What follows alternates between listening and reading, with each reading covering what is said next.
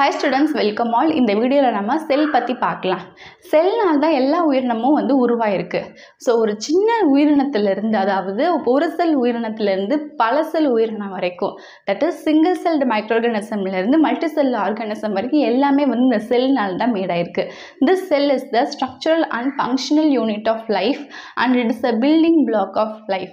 இந்த செல்லுக்குள்ளே என்ன இருக்கும் அப்படின்னா, செல் கன்சிஸ்ட் ஆஃப் அ சைட்டோபிளாசம், திரவிய மாதிரி இருக்கக்கூடியது, which is enclosed within a membrane. So செல் மெம்பரேனுக்குள்ளே இந்த சைட்டோபிளாசம் அப்படிங்கிற திரவியம் இருக்குது. That contains many biomolecules and nucleic acid. அதில் பயோமாலிகுல்ஸும் நியூக்ளிக் ஆசிட்டும் அந்த சைட்டோபிளாசமில் இருக்குது. அந்த சைட்டோபிளாசமில் வேறு என்னெல்லாம் இருக்குது அப்படின்னா, consist of a central spherical nucleus, நடுவில் ஸ்பெரிக்கலான ஒரு நியூக்ளியஸ் இருக்குது. And variety of cytoplasmic living sell organelle, அதாவது நிறைய செல் ஆர்கனல்ஸ் இந்த சைட்டோபிளாசமில் இருக்குது. They are endoplasmic reticulum, mitochondria, Golgi bodies, centrioles, ribosomes, lysosomes, etc. இதெல்லாமே அனிமல் செல்லில் ப்ரெசென்ட் ஆகிருக்கு. ஸோ ஒவ்வொரு செல் ஆர்கனலுமே ஒவ்வொரு ஸ்பெசிஃபிக்கான ஃபங்க்ஷன்ஸை பண்ணும். இந்த செல் நிறைய சைஸ், நிறைய ஷேப்பில் இருக்குது. ஃபஸ்ட்டு நம்ம செல் சைஸ் பற்றி பார்க்கலாம். இந்த செல்லோட சைஸ் டிஃப்ரெண்ட் அனிமல்ஸில் டிஃப்ரெண்ட் சைஸில் இருக்குது. இந்த செல் சைஸை எந்த யூனிட்டில் மெஷர் பண்ணுவோம் அப்படின்னா, micron μm. 1 micron is equal to 1/1 போட்டு 6 zeros போடணும், அதாவது 10⁶ மீட்டர். ஒரு ஆவரேஜோட செல் சைஸ் பார்த்தீங்க அப்படின்னா, it varies from 0.5 to 20 micrometre in diameter. Diameter அப்படிங்கிறது என்ன? இப்போ இதான் செல் அப்படின்னா, செல் ஸ்பெரிக்கலாக இருக்குது அப்படின்னா, இதில் பாதி தான் டயாமீட்டர். ஸோ ஃபுல்லாக ரேடியஸ் அப்படின்னு சொல்லுவோம். ரேடியஸில் பாதி, சென்டர்லேருந்து பாதி டயாமீட்டர். ஸோ இந்த டயாமீட்டர் பார்த்திங்க அப்படின்னா 0.5லேருந்து 20 மைக்ரோமீட்டர் அப்படிங்கிறது ஆவரேஜான செல் சைஸு.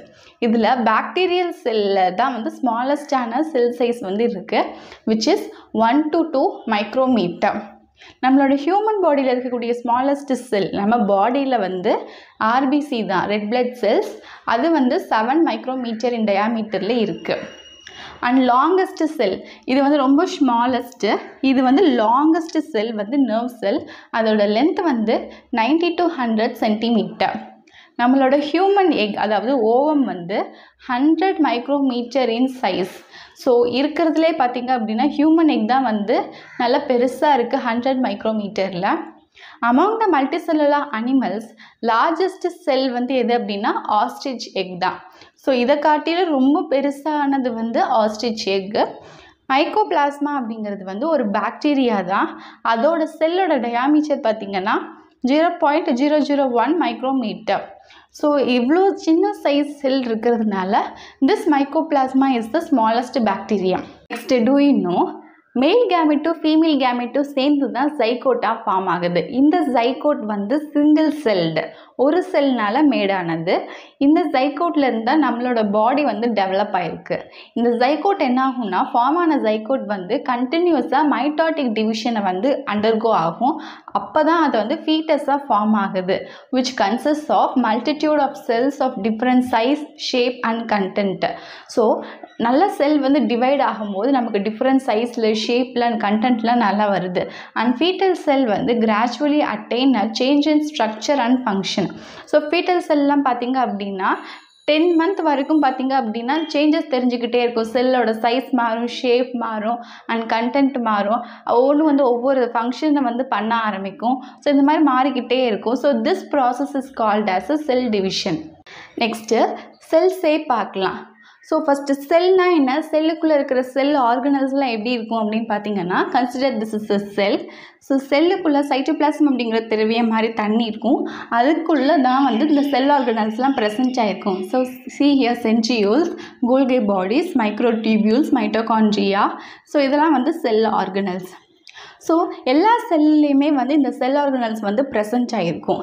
இந்த செல் டிஃப்ரெண்ட் ஷேப்ஸில் இருக்குது. ஆர்பிசி, அதாவது நம்மளோட ரெட் பிளட் செல்ஸ் இந்த மாதிரி ஷேப்பில் இருக்கும். ஸ்மூத் மசில் செல்ஸ் இந்த மாதிரி ஷேப்பில் இருக்கும். போன் செல் இந்த மாதிரி ஷேப்பில் இருக்கும். ஓவம் செல் வந்து இந்த மாதிரி ஷேப்பில் இருக்கும், நர்வ் செல் வந்து இந்த மாதிரி ஷேப்பில் இருக்கும், ஸ்பெர்ம் செல்னால் அது ஒரு ஷேப்பில் இருக்கும். ஸோ ஒவ்வொரு செல்லுமே வந்து ஒவ்வொரு ஷேப்பில் இருக்கும். ஒவ்வொரு ஷேப்பில் இருக்கக்கூடிய ஒவ்வொரு செல்லுமே வந்து அதுக்குன்னு தனித்தனி ஃபங்க்ஷன்ஸ் இருக்கும், அதை வந்து பண்ணிகிட்ருக்கோம். cells are of different shape and they are correlated with their function. So ஒவ்வொரு செல்லுக்கு ஒவ்வொரு ஷேப்பில் இருக்குன்னா அதுக்கு என்ன ஃபங்க்ஷனோ அதோட வேலையை அது பண்ணணும். ஒரு செல் வந்து ஓவலாக இருக்கலாம், இல்லைனா ரவுண்டாக இருக்கலாம், சம் ஆர் எலாங்கேட்டடாக இருக்கலாம். சிலது பார்த்திங்கன்னா இந்த மாதிரி பிரான்ச்சாக இருக்கும், like a nerve sell R a neuron. Some of our WBC இங்கே வந்து RBC அப்படின்னு சொல்லி ரெட் பிளட் செல்ஸ் பார்த்தோம், இந்த மாதிரி ஷேப்பில் இருக்குது. WBC அப்படின்னா ஒயிட் பிளட் செல்ஸ், அது வந்து அமீபா மாதிரி இருக்கும், அதாவது இர்ரெகுலர் பவுண்ட்ரிஸோட அந்த மாதிரி இருக்கும் அப்படின்னு சொல்கிறாங்க.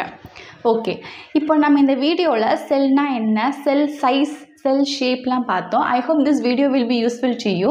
நான் என்னோடய சேனலில் ஃபிசிக்ஸ், பயாலஜி, கெமிஸ்ட்ரி அப்படின்னு எல்லா கான்செப்ட்டும் கவர் ஆகிற மாதிரி ஸ்டாண்டர்ட் 6 கம்ப்ளீட் பண்ணிவிட்டு ஸ்டாண்டர்ட் 7 ஃபஸ்ட் டைம் முடிச்சுட்டு standard 8 first time and standard 9 first time போட்டுகிட்டே இருக்கேன். நான் போகிற நிறைய கான்செப்ட்ஸ் உங்களுக்கு யூஸ்ஃபுல்லாக இருக்கும். இந்த யூனிட்டான ஆர்கனைசேஷன் ஆஃப் லைஃப்பில் தினமும் இந்த யூனிட்லேருந்து உங்களுக்கு ஒரு கான்செப்ட் வந்துடும். Subscribe my channel and thank you for வாட்சிங்.